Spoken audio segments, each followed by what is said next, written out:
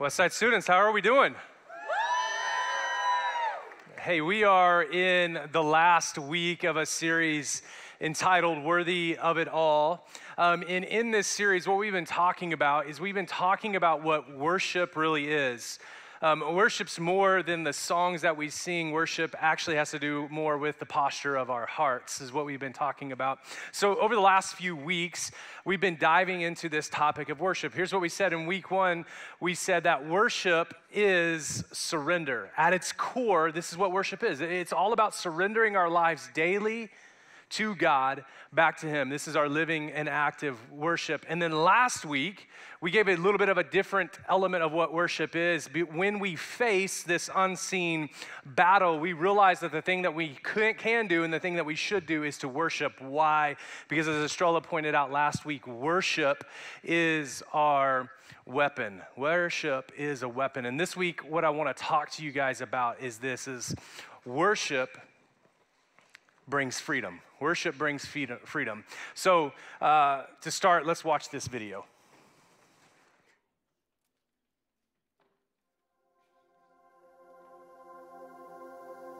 I'm Hadley Doyle. I'm a sophomore. I didn't grow up in a church. I started going to church when I was about 8 with my mom, but I was just in the kids' service. I didn't really know what I was doing or why I was there. It was kind of just the thing I did with my mom. When I was 9, my parents got divorced. I didn't let my emotions out at all. I bottled them up. I didn't have anyone to talk to about it because my siblings are way older than me. So I kind of just had to deal with that on my own. When I got to middle school, it was right after COVID, and I realized that I wasn't the same size as my friends anymore. And it was kind of just these thoughts I had in my head of, why am I not small enough anymore? Why am I not fitting in anymore? It was start of 7th grade when these thoughts became actions. I would go about a week without eating before taking one day to eat. And this went on for about 6 months before I told anyone about it. I was actually at Westside the first time I spoke about it with someone. That night, I just felt like God was really calling me to listen to the message, and so I did. And it was talking about being open with what you're going through and being able to talk to people about it. And so my best friend and I, we both kind of had these burdens that we were hiding, and we both just broke down and we confessed what we were going through. That was the first night that I prayed, first night in my entire life, and I just told Jesus, I was like, if you care about me, then show me a sign that you're working through me. I was riding home from soccer practice with my mom and turned to me and said, "What's going on?" And I was like, "I don't know what you're talking about. What do you mean?" And she's like, "I got an email from your group leader about what's been happening." And I didn't know what to say. All I could make out was that I was sorry. We talked a little more, and she told me that she had made me an appointment with an eating disorder specialist. And so I went to a doctor, and I sat in a room with him talking about my habits and stuff. And I left that day diagnosed with avoidant restrictive food intake disorder. The doctors could help with my eating as much as they could, but the one thing they couldn't take away was the jealousy that I had, the feeling I wasn't enough, and the only person who fulfilled that was Jesus. He really spoke to me and told me that I was a daughter of the kingdom and that He was with me. And then when I got back to school after this summer, I had a guy I barely talked to come up to me and ask what it was like having an eating disorder.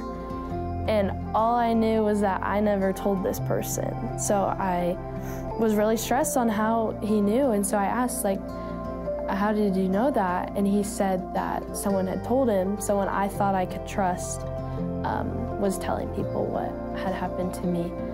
And so that was really my rock bottom, feeling like I couldn't trust anyone. I was feeling alone. I became a mean person. I was pushing away people who were really important to me. And I started to realize that Jesus was with me through that process. I started getting into my word. I started really listening at church and taking it in. So yeah, worship for me, it definitely started off as just singing songs before I knew Jesus. And now that I've learned to know who Jesus is and what He's done for me, I know that Worship is something I do every single day. Worship is me spending time with God, me being thankful for all he does for me. If you're holding something in, it's gonna feel like this huge weight on your heart. And I know because I've experienced that big burden. And so when you feel like you're being called to let someone know, then you need to let someone know, because at that point it's probably gotten too far, and telling someone, the outcome may not always be what you want it to be, but it's gonna help you in the end. And Jesus is gonna be with you through it all. And so if you're feeling called, then you need to tell someone, because it's Jesus' plan for you. He's speaking to you. So just tell someone when you need it.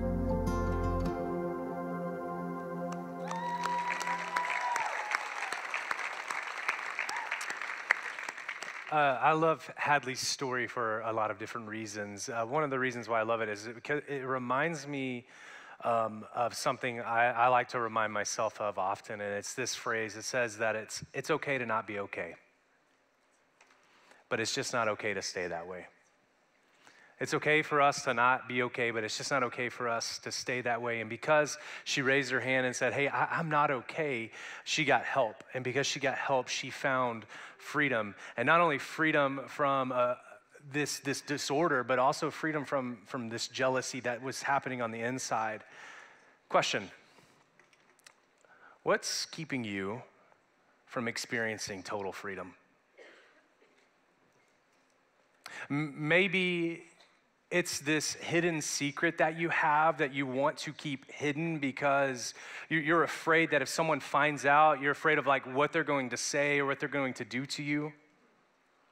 Or maybe it's this secret sin cycle that you keep going to over and over again, and you don't really want to go back to it, but you keep going back to it and you just feel enslaved to this thing that you don't want to be enslaved to.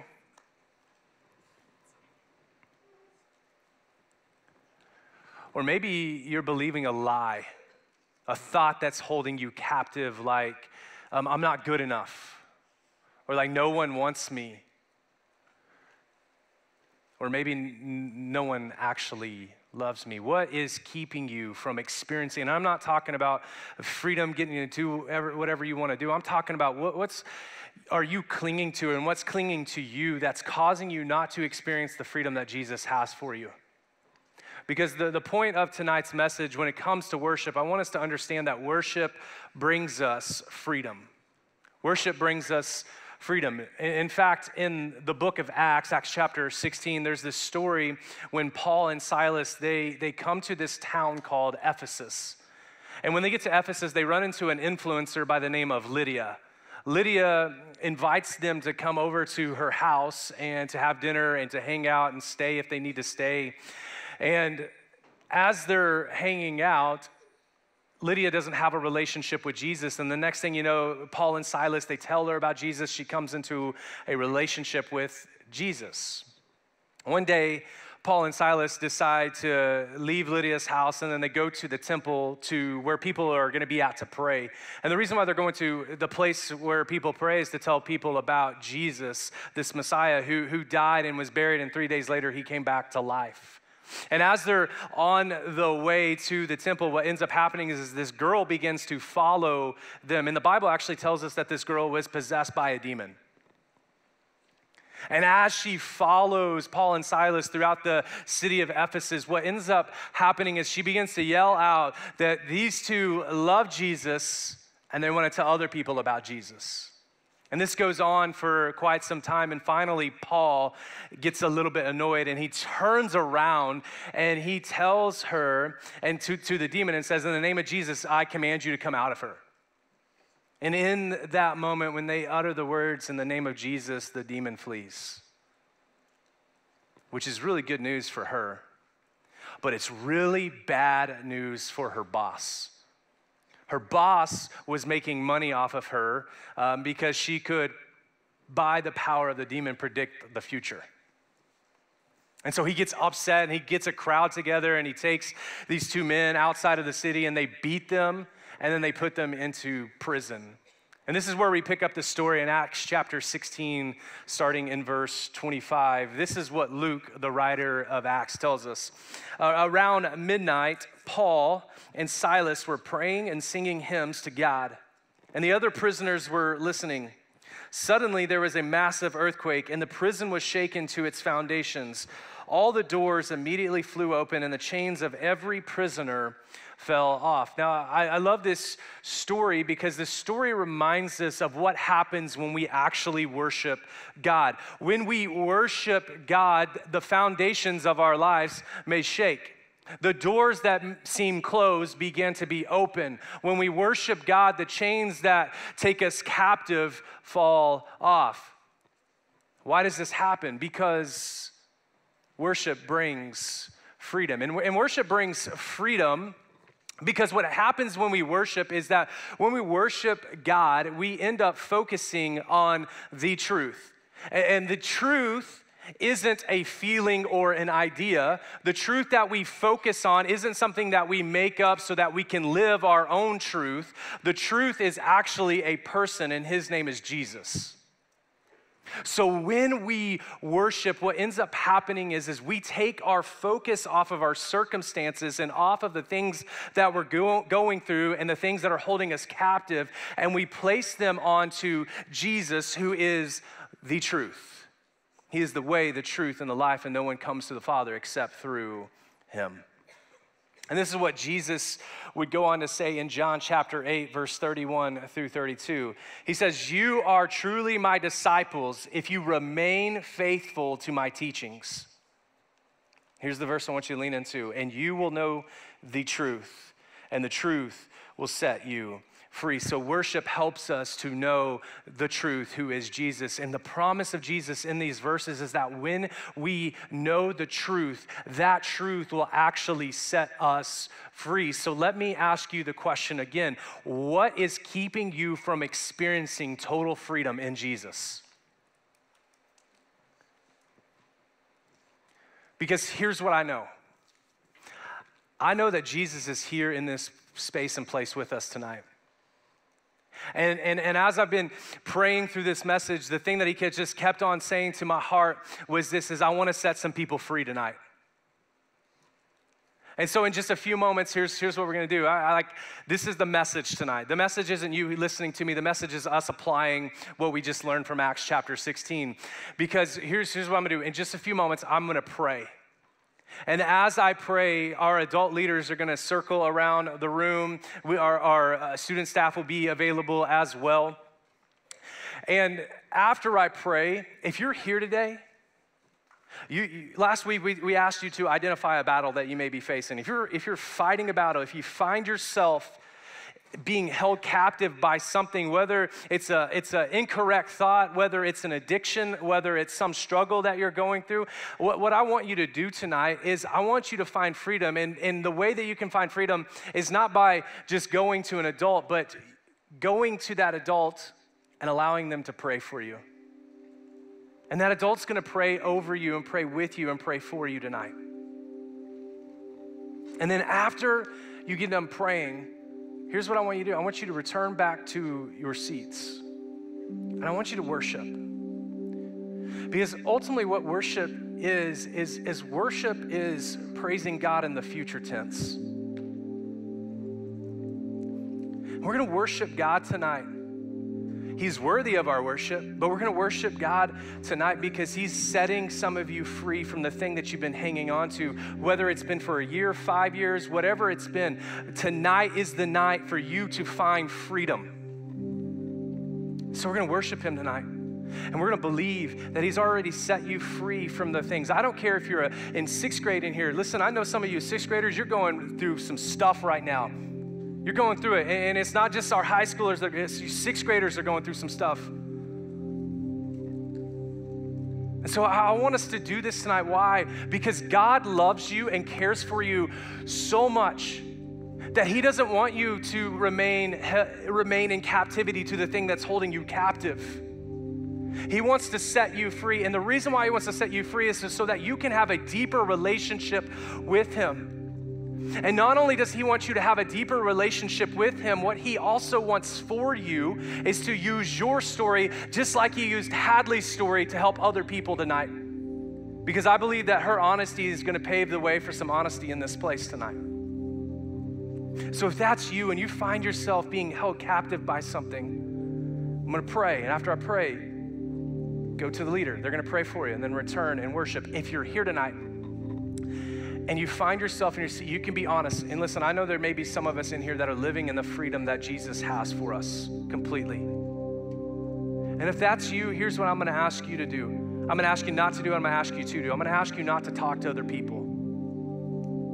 And what I'm gonna ask you to do is I'm gonna ask you to pick up your spiritual weapons, the spiritual weapon of prayer and worship. And as you worship, I want you to believe in your hearts that God is setting some of your friends and your peers free from some things tonight. I want you to be a part of the war room. It's time for us to go to battle. It's time for us to do it for them. Would you pray with me? And as I pray, I'm going to ask our leaders to go around the room right now.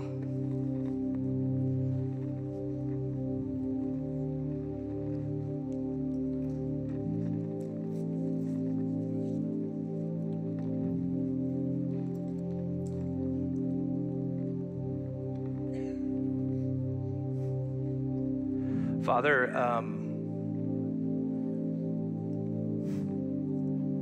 I've told them everything that you asked me to tell them. Jesus, I know that you're in this space and place right now. And your word is true. And what your word tells me is that where the Spirit of the Lord is, there is freedom. So Jesus, right now, I'm asking you to set some people free tonight. I'm asking you to help some people find freedom from the struggle that they've been struggling with for a while. I'm asking you to help them find freedom from the thought that is taking them captive, that they have no self-worth. Father, I'm asking you to set some of the guys in here that are addicted to pornography free tonight. I'm asking you, God, to set some of the people in this space and place that are addicted to drugs from drugs tonight.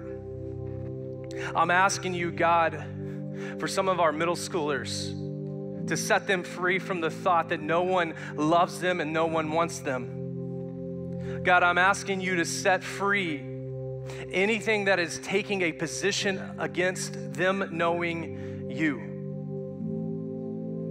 And I thank you for doing it because you are a good God and you are worthy to be praised. It's in your name that I pray.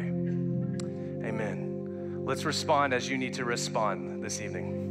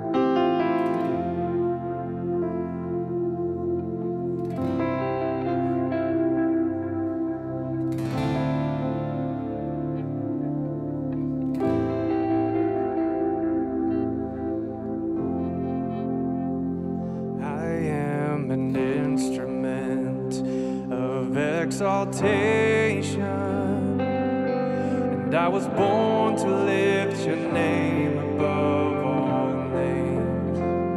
You hear the melody of all creation, but there's a song of praise that only I can bring. Who else is worthy? Who else is worthy? There is no one, only you, Jesus. Who else is worthy? Who else is worthy? There is no one, only you, Jesus. You are the infinite,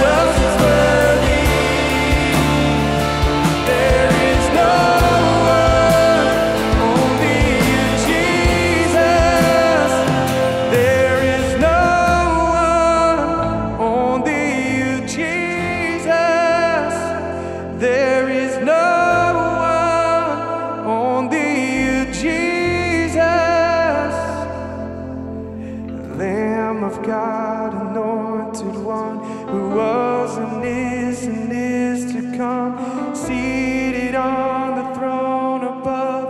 Holy, holy, righteous one, who shed his blood. You proved to us the Father's love. Jesus Christ, be lifted up.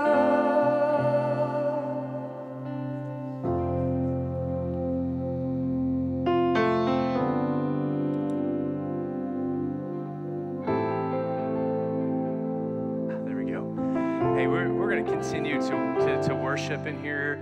If you're sitting down, I want to invite you to stand up with us. If you're praying, continue to pray. And we're going to continue to believe God's working in this space and place right now. I don't know if you guys realize that or not. But we want to continue to worship him. We're going to keep singing who else is worthy. He is worthy of it all. May this be the anthem tonight. May this be the anthem of our souls and our hearts tonight, that who else is worthy? Jesus is the only one who's worthy of all worship and honor and praise. And so I'm just going to challenge you guys. I see that you're already, a lot of you, you're going after it. You're going after it with Jesus, and I'm going to challenge you to go even more after it with Jesus. Like if I could maybe just challenge us to do something real quick, because I know that there's still some of us that we're kind of chatty with our neighbors, and that's cool and everything like that, but don't miss out on what God wants to do right now in your life. So I'm going to just challenge you. Like my dad, he was in student ministry at one point, and he used to tell us, he would say, hey, draw a circle, an imaginary circle around yourself, and just imagine for a second that it's just you and Jesus. I know we're singing this song, He's Worthy of All, but just imagine you're singing, and he's sitting there, and you can see Jesus, and he's just saying, hey, and you're saying, you're worthy of it all. You're worthy of it all, Jesus. How amazing would that be? So Jesus, I just want to pray over us right now, God. I just pray, God, that as people are continuing to be prayed for, we're going to sing this again. And Jesus, I just pray right now that we could just imagine it's just us, just you and me and them and you, Lord. I pray just for a moment, God, that they could get just a picture of who you are. That they would see the Jesus that I'm seeing right now that's looking at them, that's reminding them that he's not mad at them. That they could see the Jesus that's there is just saying, hey, I'm welcoming you in. Would you just welcome me into this space and place? And so Jesus, we welcome you. We welcome you into each circle right now, because you are worthy of it all. You are worthy of it all, and there is no one else who is worthy, Jesus, like you are worthy. Let's sing to Jesus right now.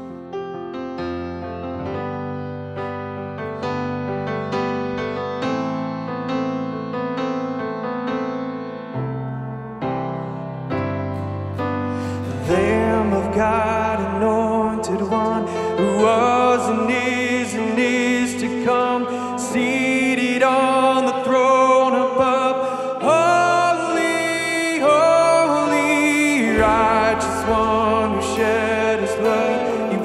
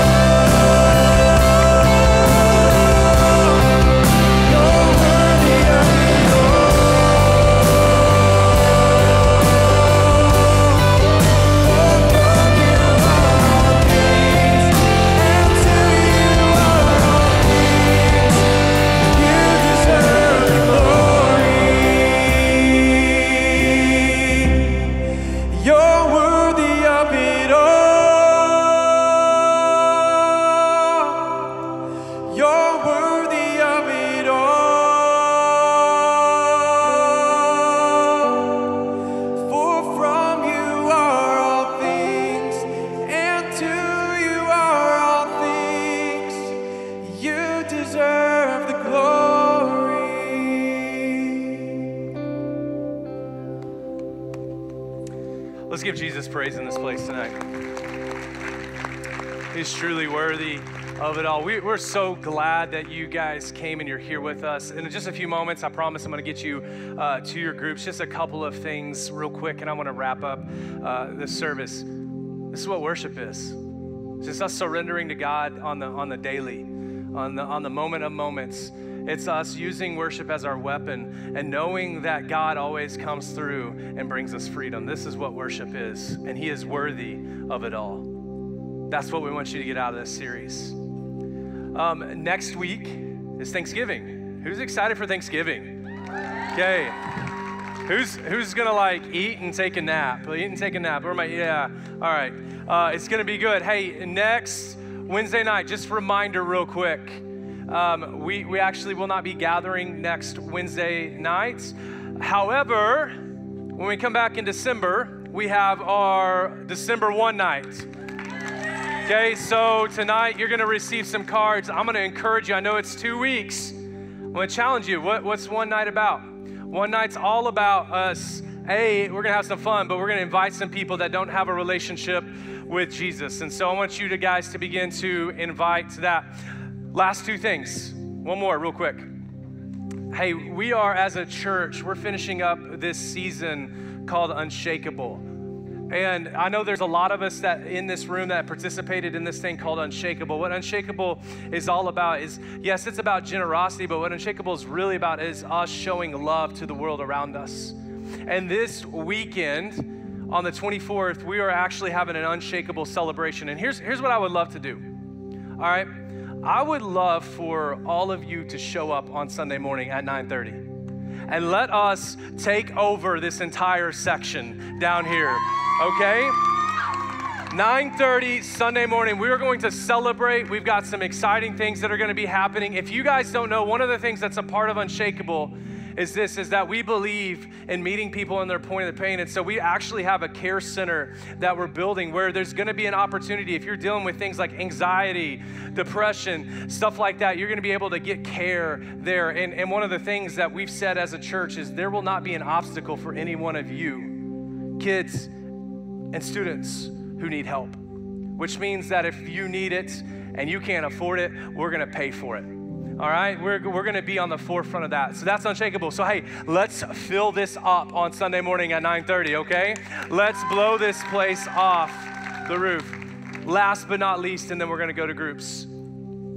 If you need to know something tonight, I want you to know this from my heart, that I love you. I love each and every single one of you. I don't care if this is your first time here. I don't care if this is your millionth time here. I say that because I genuinely prayed for every person that was going to be here tonight. I love you. I want you to know that your life has a lot of meaning and value. I want you to know that God, He looks at you and He sees a masterpiece that He wants to put on display for the world to see. And so as you go out into this world today, I want you to know that you're not going out into the world as broken people. You're going out into the world as a masterpiece that God is going to put on display for people to be. So here's my challenge to you. I know I keep adding things to this, but this is it right here. I want to challenge you to be the light of the world to those around you tomorrow, Thursday, and Friday at school. All right? All right, let's go to our communities. We love you guys. See you in 2 weeks.